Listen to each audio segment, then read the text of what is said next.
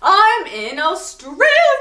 I'm in Australia. I'm in Australia. I'm in Australia. Do I just start by saying I'm in Australia?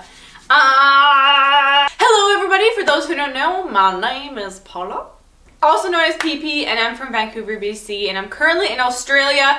I kind of feel like I have to give you guys a little bit of an intro just so you guys can understand where I'm coming from and how everything ties together. So about a year ago in 2016, April-ish, yeah, I was in the computer lab at KPU doing some micro homework. I remember this day so clearly, and I was looking for any reason to get distracted, and I landed upon the student exchange website. I was looking around and I landed upon either Perth or Australia, Melbourne. Wait, no, that is both in Australia. Perth or Melbourne to study in, and I literally couldn't decide. People were saying Perth, people were saying Melbourne, and I was like, I don't know! They're both amazing places because I do want to study in Australia since I'm going to be here for 6 months. And the way I chose to come here was I flipped a coin, and now I'm here at Melbourne, and I will be studying at Swinburne University for 6 months.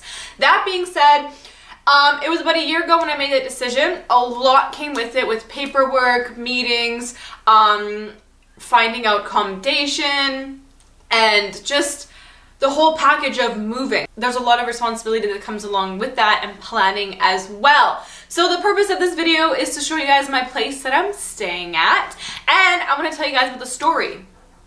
There's always a story.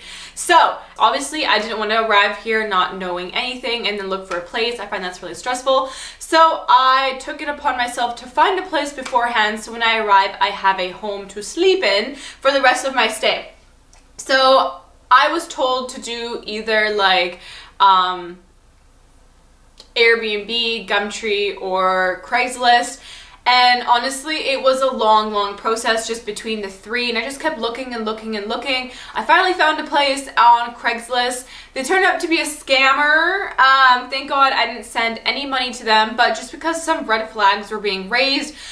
So you really want to be careful, because especially when you're finding a place overseas, it's really hard because you don't really know who you're talking to, you don't know who you're sending money to, and these contracts that you could be potentially signing could just bite you in the bum in the future. So that was all very scary, and I was doing it all by myself, so I kind of had to learn as I went. So the first place that I found was, I believe, a scam. I just didn't really feel comfortable enough to be sending a deposit over to them. The next place I found was this place. So literally the second person that I got in contact with, we were FaceTiming, talking about the place, and I was like, I want this place, this is it, I feel comfortable. Just going with my gut feeling and hoping that this guy isn't a scammer just because I met him through FaceTime over the computer.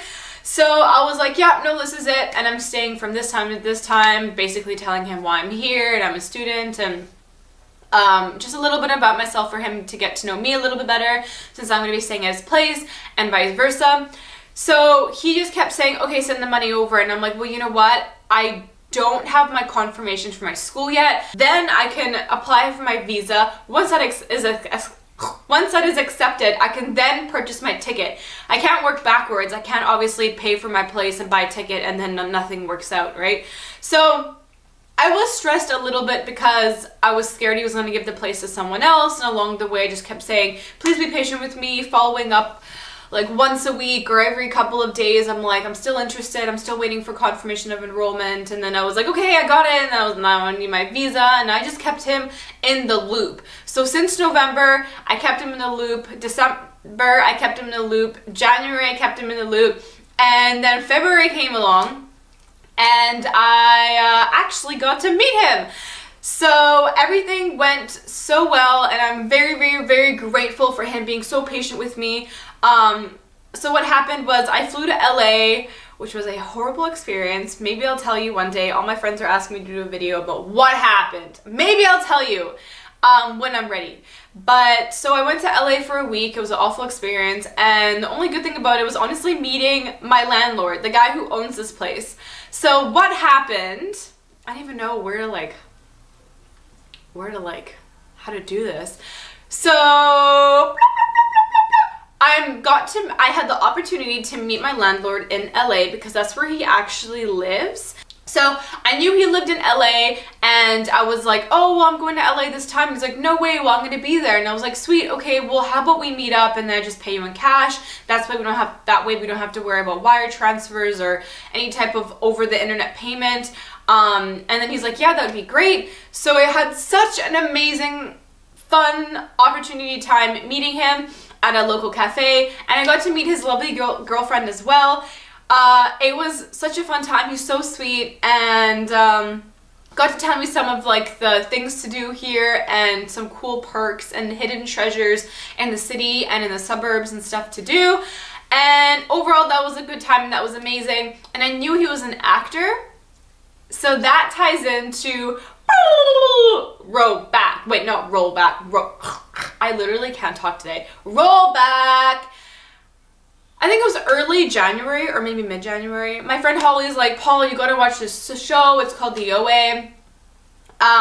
Wait, I should probably include that I knew he was an actor from the beginning, but I didn't really question it. He's just like, oh, I'm in LA, I do some acting, and then like, that was it. He didn't mention anything to do with filming ever again. So I was like, oh, okay, and just kind of like in the ear, in one side of the ear and out the other, and didn't really like process it because I was like, okay, cool. Anyway, so mid-January, my friend Holly was like, you gotta watch the show The OA, and it's amazing. No, not the, yeah, The OA. It's amazing, it's on Netflix, blah, blah, blah, blah. And then I was like, oh, like, I don't really watch TV, like, I don't have time for it, but like, okay, cool, I'll take into consideration. Little did I know that following week on the Friday, I got really, really sick and I was bedbound for the entire day, and I was like, I'm gonna watch Netflix. So, such a hypocrite. So I opened up my computer, I went to Netflix, and I started watching The OA, and I don't know if it was the first or second episode, and I'm just watching and watching, and I'm like, and I clue in on this one character, and I'm just like, what? And I keep watching it, and then he starts speaking Russian, and I was like, no. So I pause it, I like quickly Google him, and I go to my Facebook to check his profile because we're friends on Facebook, and I was like, no, what? Nico? I'm like, what? This is awesome. So I was like, this is so cool. Like, there he is. And like, I didn't really like process it, click in, fangirl. I was like, ah, that's so cool. That's really, really cool. So I called Holly, she didn't answer. I texted her. I was like, call me immediately, blah, blah, blah. She called me and I was literally like yelling, can't talk, yelling at her. I was like, I see him, there he is, my landlord in The OA. And then she's like, no way, that's so awesome. So that was really, really cool. I had no idea that he was, I don't want to say that big, but like, it's really cool that I'm kind of like staying in his place. And on top of that, I got to meet him and he was really, really sweet. And then on my way to meeting him in LA at the cafe, I was FaceTiming Holly and I was like, do you want to see him? She's like, yeah. I was like, okay, I'll just stay on FaceTime. So I like walk up to him with my phone and I was like, this is my friend Holly. She wants to say hi. And Holly's like, hi. It was the cutest thing ever. And I just didn't know that. I just thought that was a really, really cool experience, and I just wanted to share that with you. Let me show you guys around my place. Let me show you around. Let me show you around. Let me show you around. What is wrong with me?